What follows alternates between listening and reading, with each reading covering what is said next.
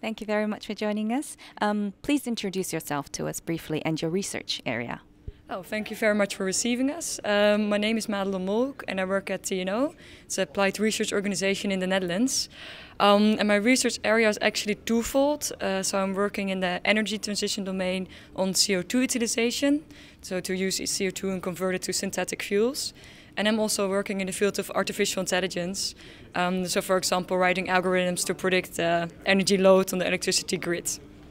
Good. So you were participating in a CO2 utilization session, which is, yes, basically in my fields, yes. Good, good. How did you find the session and how do you think it adds value to your research area? I find it very interesting because there was a lot of different views on what you should do with CO2. And that's a valid discussion we have as well. Do you want to store it? Do you want to take it out of the air? Do you want to convert it back to synthetic fuels? So for me it was really interesting to hear also on the this high level and from the company's perspective and from a policy perspective how people think about that.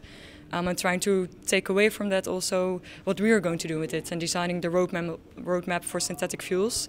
So I'll incorporate that as well in my work. Perfect.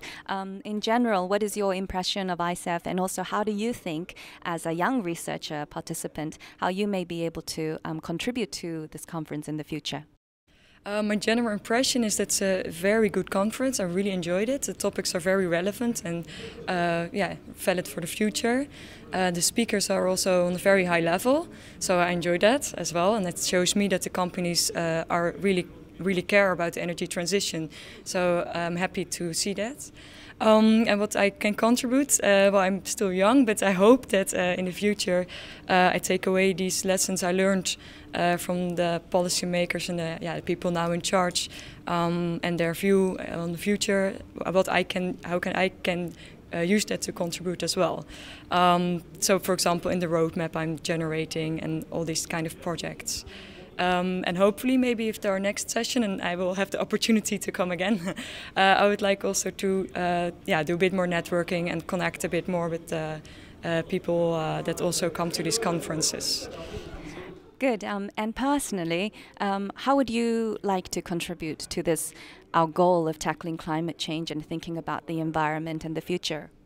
So in my work, I'm contributing to it, and I like to. That's all the reason why I work at TNO, because I want to work on this energy transition and thinking about the future and thinking ahead, and keeping a positive attitude on that. And on a personal note, I try to use less plastic, don't eat meat, and try to travel more with public transport. So, and especially also we talk a lot about it with my friends to see what everybody is doing and to also provide the knowledge on the energy transition that I gained through my work and pass it on to my friends as well. So. Good. Thank you very much. Yes. Thank you.